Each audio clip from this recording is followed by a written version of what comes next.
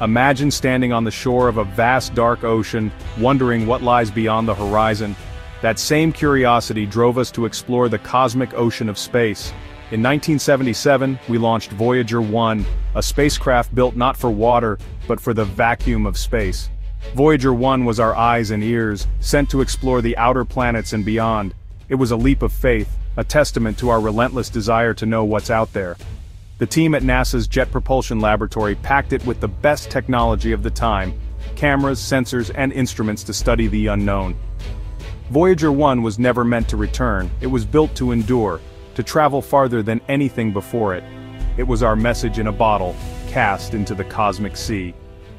On September 5, 1977, a rocket lifted Voyager 1 from Cape Canaveral, carrying the hopes of an entire planet.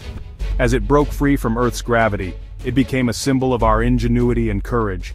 The journey would be long and perilous, but the rewards, immeasurable. We were finally setting sail on the greatest ocean of all.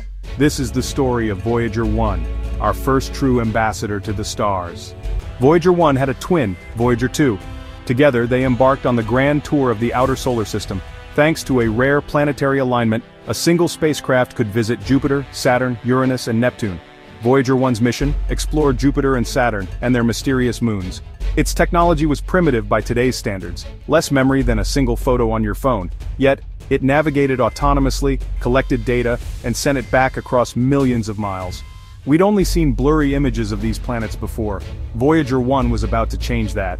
Equipped with cameras and scientific instruments, it was a robotic explorer, geologist, and photographer in one. The mission was ambitious, the risks high, but the adventure was irresistible. The grand tour was humanity's bold leap into the unknown. To reach the outer planets, Voyager 1 used a brilliant trick gravity assist. By flying close to Jupiter, it stole some of the planet's orbital energy, slingshotting itself faster and farther.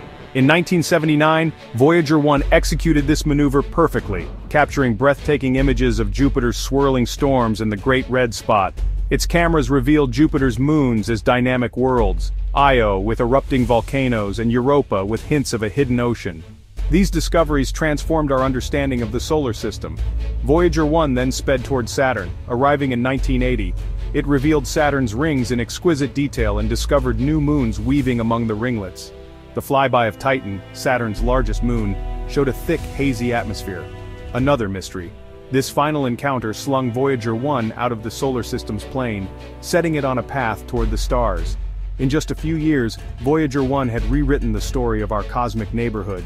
Its journey was far from over. The real adventure was just beginning. After Jupiter and Saturn, Voyager 1's primary mission was complete, but its journey continued. It sailed through the heliosphere, the sun's magnetic bubble, sending back data on solar wind and cosmic rays. In 1990, at Carl Sagan's request, Voyager 1 turned its camera back for a final portrait of the planets. Earth appeared as a pale blue dot, a fragile speck in the vastness.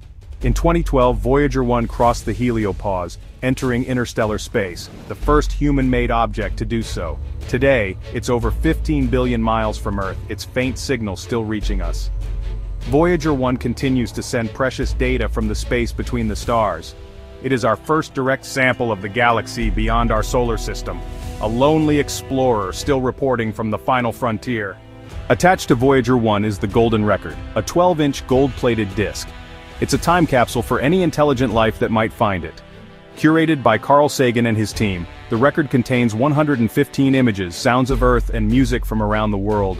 Greetings in 55 languages say, "Hello from the children of planet Earth." The odds of it being found are tiny, but the record's true purpose was to reflect on who we are. It made us consider our place in the universe and what message we'd send to the stars. The Golden Record is a symbol of hope and connection. Even if no one ever finds it, it says we were here, we reached out, we dared to dream. Voyager 1's most profound legacy is a new perspective on ourselves. The pale blue dot image, taken from billions of miles away, shows Earth as a tiny point of light. Carl Sagan called it a mote of dust suspended in a sunbeam. Every human story, every joy and sorrow played out on that tiny dot. The image humbles us, reminding us of our shared vulnerability and unity. From this distant vantage, our conflicts and divisions seem trivial. The pale blue dot challenges us to cherish and protect our only home. It's a mirror asking us to see the bigger picture. Voyager's legacy is unity, responsibility, and perspective. It inspires us to care for our fragile world. Voyager 1's journey hasn't been without challenges. In 2023, it began sending back gibberish, caused by a faulty memory chip. The NASA team, 15 billion miles away, couldn't replace the chip, so they rewrote the code, storing it in different memory sections. Each command took 22 hours to reach Voyager, and another 22 to hear back. After months of painstaking work, Voyager 1 spoke sense again.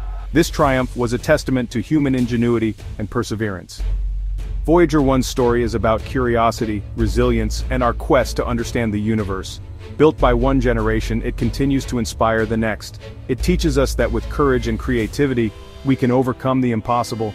Voyager reminds us of the preciousness of our world and the importance of working together. More than a machine, it's a symbol of hope. As it sails on, Voyager 1 carries our dreams into the stars. And so, the cosmic ocean awaits, still calling us to explore.